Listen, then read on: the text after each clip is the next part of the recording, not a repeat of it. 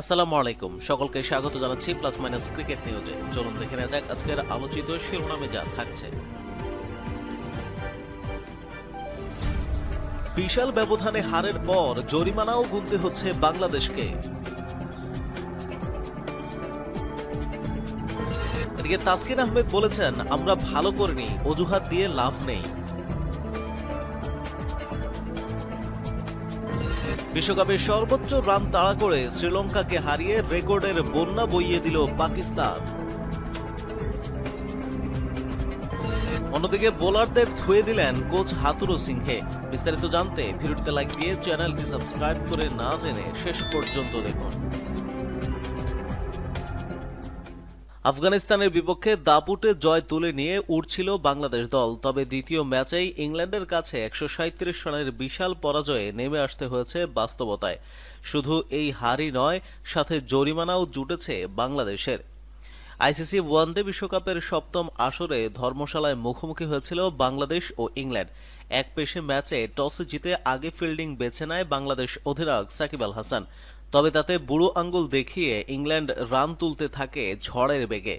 ইংলিশদের রানের ফোয়ারা থামাতে বেশ হিসেব নিকেশ করে বল করতে হয়েছে বাংলাদেশকে। বিশেষ করে শেষ 10 ওভারে বল হাতে মুন্সিয়ানাই দেখিয়েছেন টাইগার বোলাররা, কিন্তু হাতে সময় ক্ষেপণ হয়েছে নির্ধারিত সময়ের চেয়ে বেশি। এ কারণেই জরিমানা করা হয়েছে টাইগারদের। এক সংবাদ বিজ্ঞপ্তিতে আইসিসি জানিয়েছে, বাংলাদেশের ক্রিকেটারদের নিজ নিজ ম্যাচ ফির 5% জরিমানা করা হয়েছে। নির্ধারিত সময়ের মধ্যে 49 ওভার শেষ করা বাংলাদেশ কমতি ছিল 1 ওভারের। নির্ধারিত নিয়ম অনুযায়ী প্রতি ওভারের জন্য ম্যাচ ফির 5% করে জরিমানা করা হয়। তাই করা হয়েছে ম্যাচ রেফারি জাভাখাল শ্রীনাথের সিদ্ধান্তে।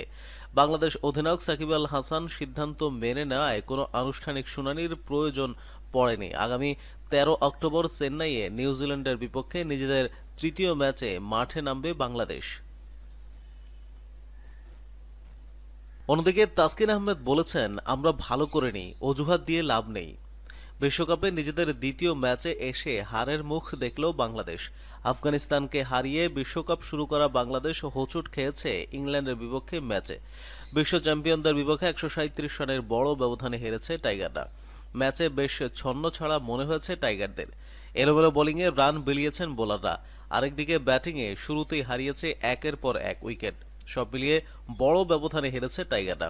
ম্যাচ শেষে পেসার তাসকিন আহমেদও হারের ব্যাপারে দেখছেন নিজেদের দোষ, দিচ্ছেন না কোনো অজুহাত। ম্যাচ শেষে মিক্সড জোনে গণমাধ্যমের সাথে আলাপকালে তাসকিন বলেন, আসলে হারলে তো একটু খারাপ লাগেই। আসলে যেরকম আশা ছিল তার চেয়ে বোলিংটা কিছুটা খারাপ হয়েছে, যদিও কন্ডিশন ব্যাটিং সহায়ক, তাও আসলে আরও ভালো করা যেত আমার মনে হয়। তাসকিন আরও বলেন, আউটফিল্ড একটু নরম ছিল, দৌড়াতে কষ্ট হয়, কিন্তু এখানে অজুহাত দিয়ে লাভ নেই। আসলে কন্ডিশন আমাদের নিয়ন্ত্রণে নেই, সেগুলো অ্যাডজাস্ট করে আরও ভালো করা উচিত ছিল। কিন্তু আমরা আসলে আমাদের সামর্থ্য অনুযায়ী এই ম্যাচে বোলিং খারাপ করে ফেলেছি। বড় টার্গেট হওয়াতে হয়তো ব্যাটিংটাও আশানুরূপ হয়নি। রান আপের জায়গাটা আসলে একটু আমাদের সবারই মনে হচ্ছিল একটু পিছলিয়ে যাচ্ছিল। এখানে আসলে আরও ভালো করা উচিত ছিল, অজুহাত দিয়ে লাভ নেই। তাসকিন আরও জানিয়েছেন, আসলে পরিকল্পনা অনুযায়ী বাস্তবায়ন করতে পারেনি। সবার হয়তো একটু খারাপ দিন গেছে, সবাই সবার সেরাটা দিতে পারেনি।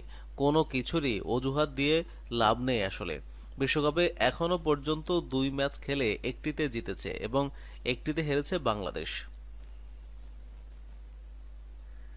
অন্যদিকে রেকর্ডে ঠাসা এক জয় পেল পাকিস্তান। শ্রীলঙ্কার 144 রান করে ফেলার পর কতজন ভেবেছিল পাকিস্তান এই ম্যাচে জিততে পারবে?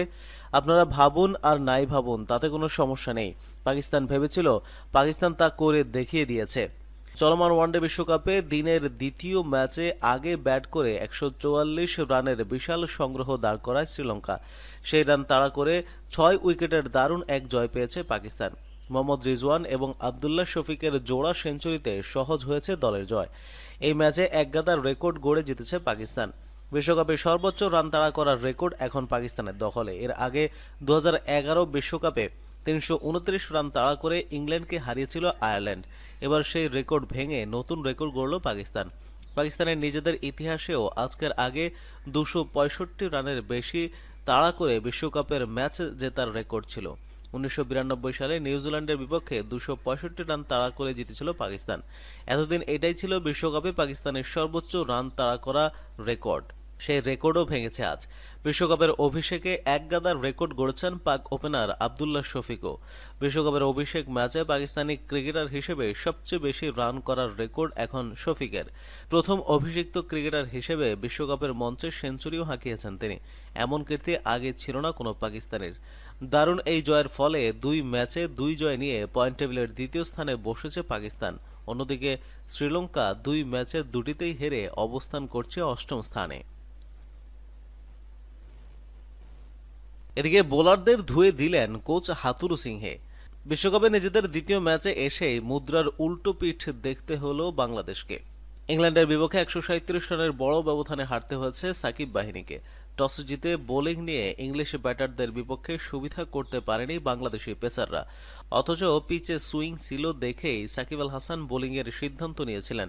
পেসারদের ধূসর পারফরম্যান্সে বেজায় চটেছেন কোচ চন্ডিকা হাথুরু সিংহে। ম্যাচ শেষে সংবাদ সম্মেলনে এসে চন্ডিকা হাথুরু সিংহে বলেন, আমাদের পরিকল্পনাই ছিল স্ট্যাম্পের বাইরে বল করা নয়, স্ট্যাম্পে বল করা। আমার মনে হয় পরিকল্পনা মাফিক বল না করাটাই আমাদের ডুবিয়েছে। আগের ম্যাচে স্পিনারদের কল্যাণে ম্যাচে ফিরেছিলাম। এই ম্যাচে স্পিনাররা আমাদেরকে ম্যাচে ফেরাতে পারেনি, কারণ তারা ভালো ব্যাটিং করেছিল। টসে জিতে বোলিংয়ের সিদ্ধান্ত নেওয়াকে ভুল মনে করেন না হাতুরু সিংহে। তিনি বলেন, আমার মনে হয় না বোলিংয়ের সিদ্ধান্ত নিয়ে আমরা ভুল করেছি। গতকাল রাতে বৃষ্টি হয়েছে, উইকেটে পেসারদের জন্য উপযোগী ছিল। আসল কথা হলো আমরা ভালো বল করতে পারিনি লাইন ও লেন্থ অনুযায়ী। প্রিয় দর্শক, ইংল্যান্ডের কাছে এই লজ্জাজনক হারের পেছনে আপনারা কোন কারণটিকে দায়ী করবেন অবশ্যই কমেন্ট করে জানিয়ে দিন, এবং প্রতিদিন ক্রিকেটের খবর সবার আগে পেতে প্লাস মাইনাস চ্যানেলটি সাবস্ক্রাইব করে পাশে থাকা বেল আইকনটি প্রেস করে রাখুন। ধন্যবাদ সবাইকে। Definitely, it's a concern for batting. We need to, because when we play seven batters, also we want top order to fire. So that's a big concern. You're right. The fast bowlers, unusually they were off color last two games in the power play. So normally, um, pretty much, play and misses and then miss hits. Then they were a little bit lucky, and then after that they batted really well. So if we have get some early wicket, the story would have been a bit different. It was plan was not to bowl outside the stump. Plan was to bowl at the stump. I think the execution let us down. This game especially. You rightly said the last game also, like we came back later with the help of the spinners. This game, what happened was that our spinners also, um, yeah,